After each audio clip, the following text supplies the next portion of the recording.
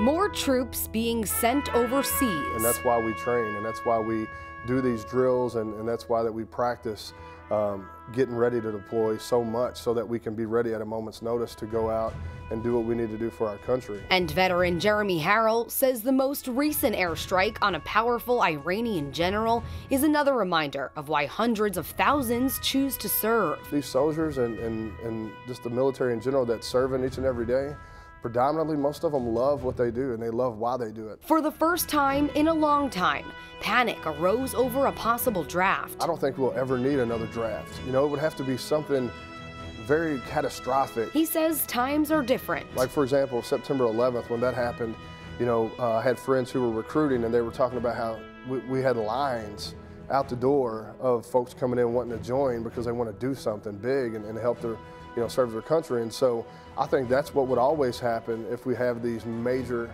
you know, catastrophes or conflicts. Referring to his service as his calling, it's probably the most honorable thing I've ever done. He says many other veterans he works with have the same mentality. I would do it again in a heartbeat, and if they called me today, I'd go.